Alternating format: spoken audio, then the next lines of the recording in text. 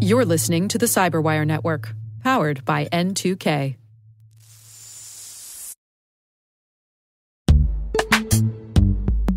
This episode is brought to you by Palo Alto Networks, the leader in cybersecurity. As AI-driven attacks increase, organizations can't afford to have network security that's stuck in the past.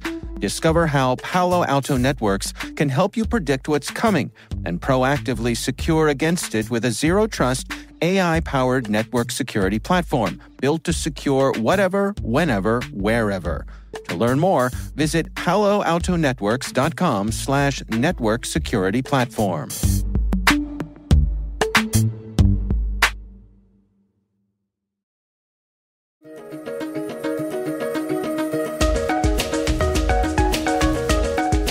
Hello, everyone, and welcome to the CyberWire's Research Saturday. I'm Dave Bittner, and this is our weekly conversation with researchers and analysts tracking down the threats and vulnerabilities, solving some of the hard problems, and protecting ourselves in a rapidly evolving cyberspace.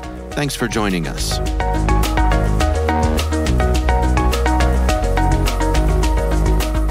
We have two primary research teams at Reversing Labs. One of them focuses on destructive malware, and the other focuses on open source and the attacks we see leveraging open source as a vector. And in looking at packages that had behaviors indicative of malicious behavior, we noticed these primarily because they had some obfuscation within the open source NPM packages. That's Ashley Benge, Director of Threat Intelligence Advocacy at Reversing Labs. The research we're discussing today is titled Operation Brain Leeches: Malicious NPM Packages Fuel Supply Chain and Phishing Attacks.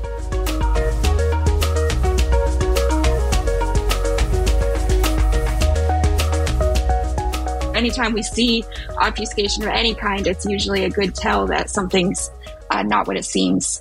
And for folks who may not be familiar, NPM is a popular open source repository? It is, yep. Well, let's go through this together here. I mean, you see some red flags, and you and your colleagues start digging into this. What was the process here? Yeah, so we look through this open source library, and we find that actually it's not just the one malicious package, but it's actually quite a few. Found 13 in total, and we've actually grouped them into two sort of main groups with similar but different intentions. You know, it's common when we analyze these things. In this case, this was JavaScript. If there's obfuscation, we work to deobfuscate that, and then as we work through the code, try to pivot through all of our possible angles to see, you know, what is this package? What is it trying to do? Is it doing what it says it's doing? And in this case, spoofing the name of a very popular open source package. And so again, like the obfuscation within the package, that's another good indication that this is probably malicious. In this case, what we actually found is that within this package, was actually that NPM was being used to host phishing infrastructure, which is quite novel, something that we haven't seen before, despite doing quite a lot of work in this space.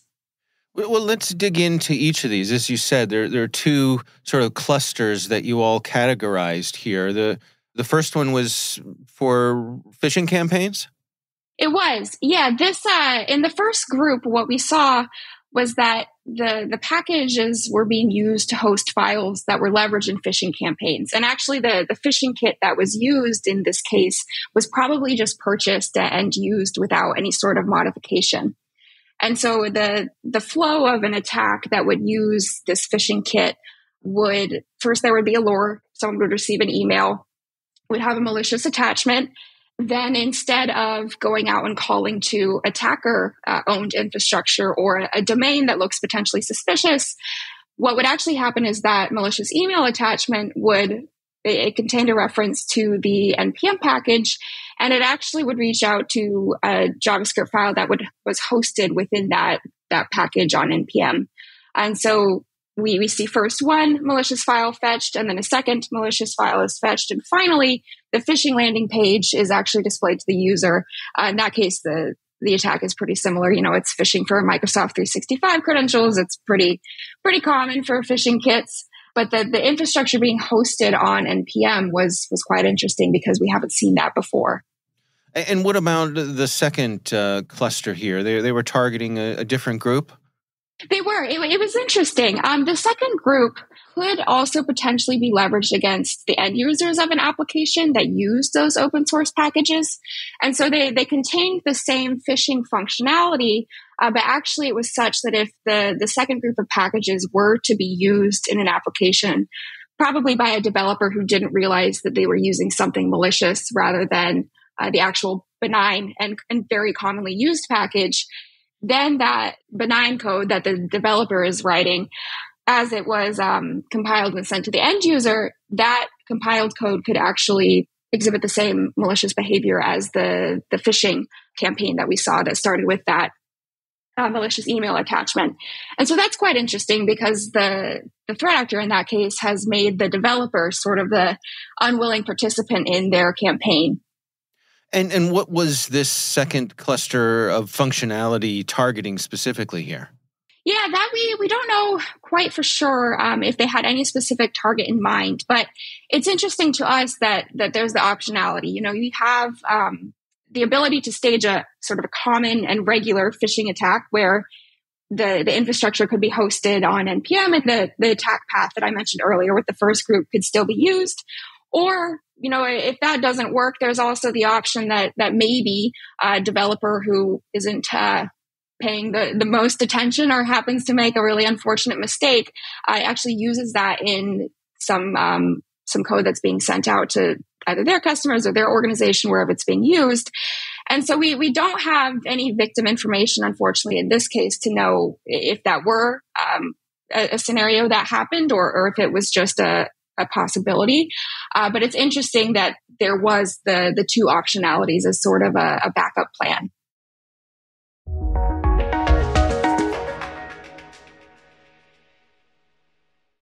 The start of the year is a great time to take that next step in your education, career, and beyond. Rely on N2K certification prep to provide the tools to help boost knowledge, skills, and confidence to get you there. And now, for a limited time, all N2K certification practice tests are 40% off. Visit n2k.com/certify and use promo code N2KVDAY. That's N2KVDAY to save 40% on your purchase. That's n2k.com/certify with promo code N2KVDAY. Offer ends Monday, February 19th. Happy learning.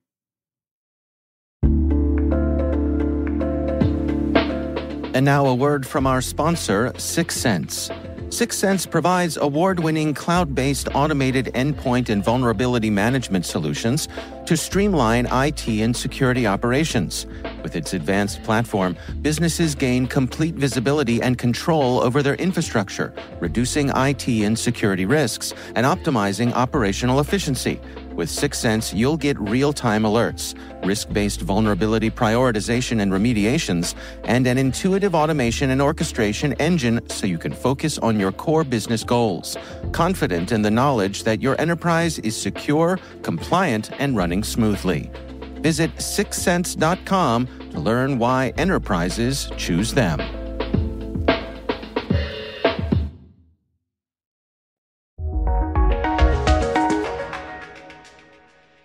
So, Ashley, help me understand here, just so I'm clear. I mean, is the notion that a developer is working on whatever project they're working on, and they know that there's a certain open source project they want to make use of, so they go and they search for that on this repository. They find what they think is that open source thing that they're looking for. They download this malicious code, and then they put that in their project. Would their project function the way that they had hoped it would? Does the code do the thing it's supposed to do, but then have this extra stuff off to the side? Yes, that's correct. So oftentimes it can vary depending on the sophistication of the actor behind it. But oftentimes these malicious repositories that are mimicking the benign repositories or packages rather, they actually just copy the existing functionality of the one that's being spoofed. And so yes, it will do what you think it's going to do, but there's the unfortunate addition of malicious behavior that's probably not what you expected. And then what triggers the malicious behavior? Is it a command and control, or is it random? How do they go about that part of it? So in the case of the malicious email attachment, it would function, just as a regular attack would in a case of phishing. And, you would also have to open this attachment. The functionality actually within the first file would go out and fetch another malicious file, which would then go fetch another malicious file. And ultimately that file displays the landing page. And the landing pages in this case were a bit interesting. You had two options. One is just sort of a basic login. The other is actually a blurred document that would hopefully entice someone, the victim, to put in credentials to view the unblurred document. So that's sort of a commonplace phishing.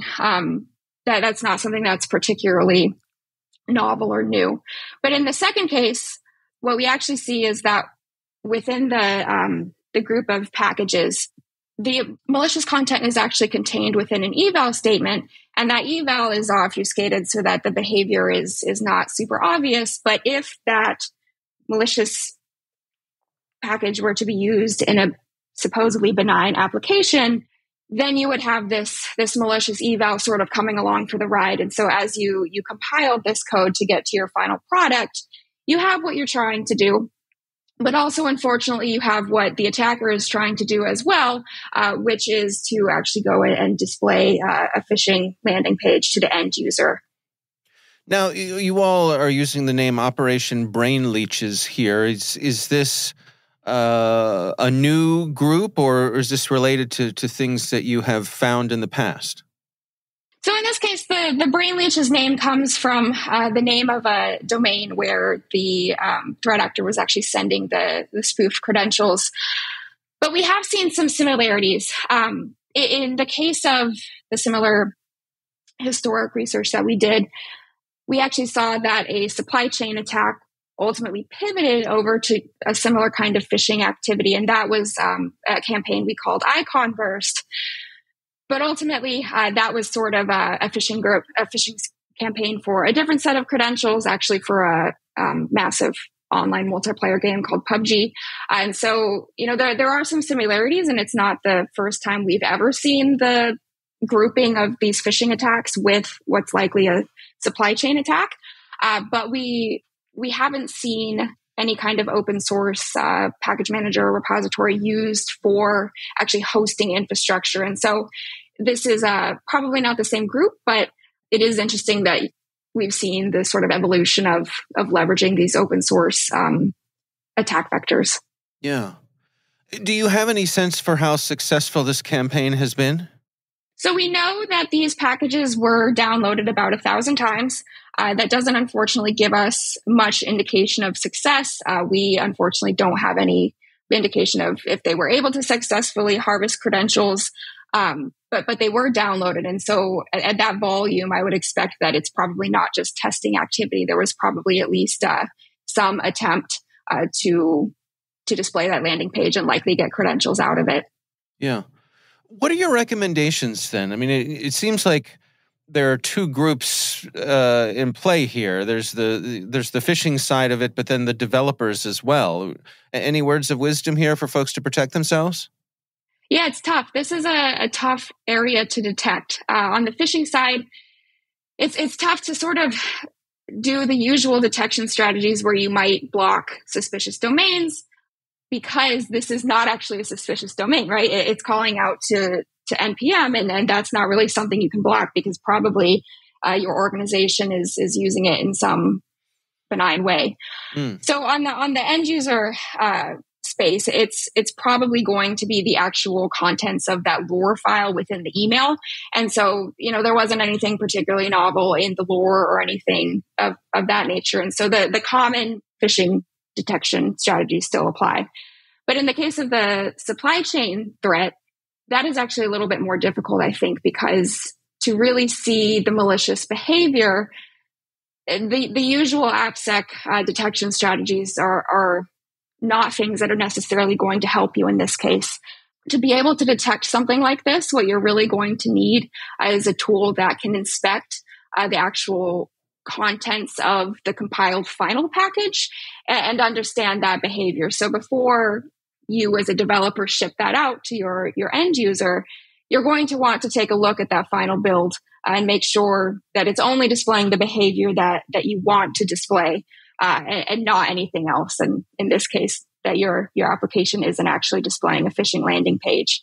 And so if that's not something your current security stack does, it's probably something that you should address. And there are solutions out there that can help you analyze that final package's behavior.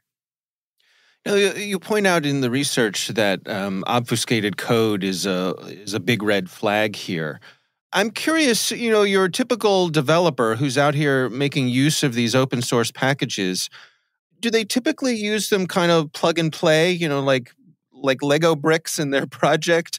Or do they go in and look at the code with any sort of scrutiny to look for things like obfuscation? Yeah, I can't speak for the entire development community, but I have to say for my own self, I'm very guilty of just plugging and playing and not really stopping to consider whether or not I've made a mistake, and maybe I've made a typo that I don't catch, or maybe there's been something added to a package that I'm just not aware of.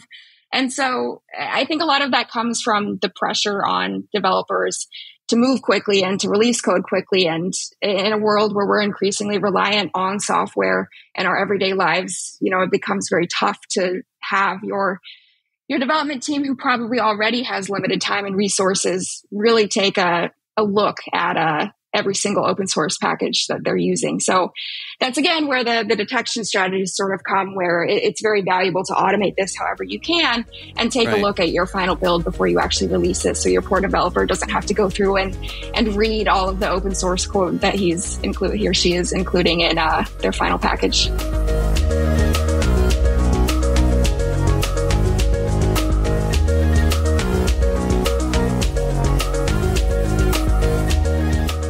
Our thanks to Ashley Benj from Reversing Labs for joining us.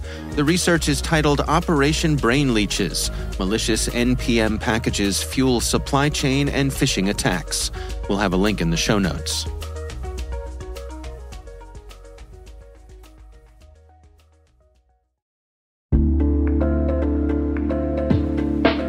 And now, a word from our sponsor, SpyCloud, the cybercrime analytics leader.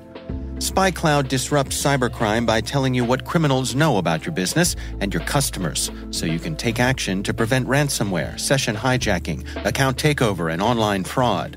SpyCloud constantly recaptures and analyzes new data from the criminal underground, including credentials, session cookies, and PII siphoned from malware-infected devices. With knowledge of the specific exposed data criminals have in hand from InfoStealer malware on managed and unmanaged devices, security teams can respond with a more efficient and effective process called post-infection remediation that fits seamlessly into existing incident response frameworks. Get SpyCloud's post-infection remediation guide outlining the 7 steps for preventing a malware infection from becoming a full-blown ransomware incident. Visit spycloud.com/cyberwire. That's spycloud.com/cyberwire. And we thank SpyCloud for sponsoring our show.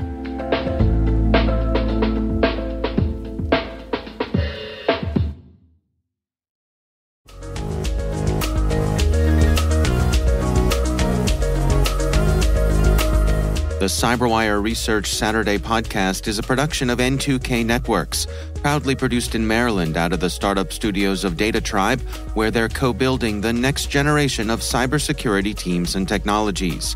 This episode was produced by Liz Irvin and senior producer Jennifer Iben. Our mixer is Elliot Peltzman. Our executive editor is Peter Kilpie, and I'm Dave Bittner. Thanks for listening.